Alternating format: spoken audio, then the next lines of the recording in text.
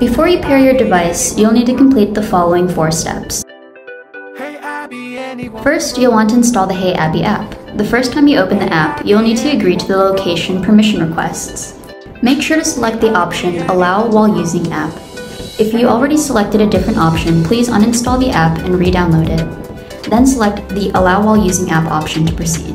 Next, make sure that your Bluetooth is turned on. Then, go to the settings in your phone, open the Wi-Fi tab, and select a 2.4G network. How can you tell if you're connected to a 2.4G network? First, make sure you're not connected to a 5G network. In general, 5G Wi-Fi networks will end in an _5G suffix. Still not sure if you're connected to a 2.4G network? You can check your Wi-Fi router's information label or consult your local provider for details. Finally, press the knob 3 times and then wait for the device to enter pairing mode. Now it's time to pair your device.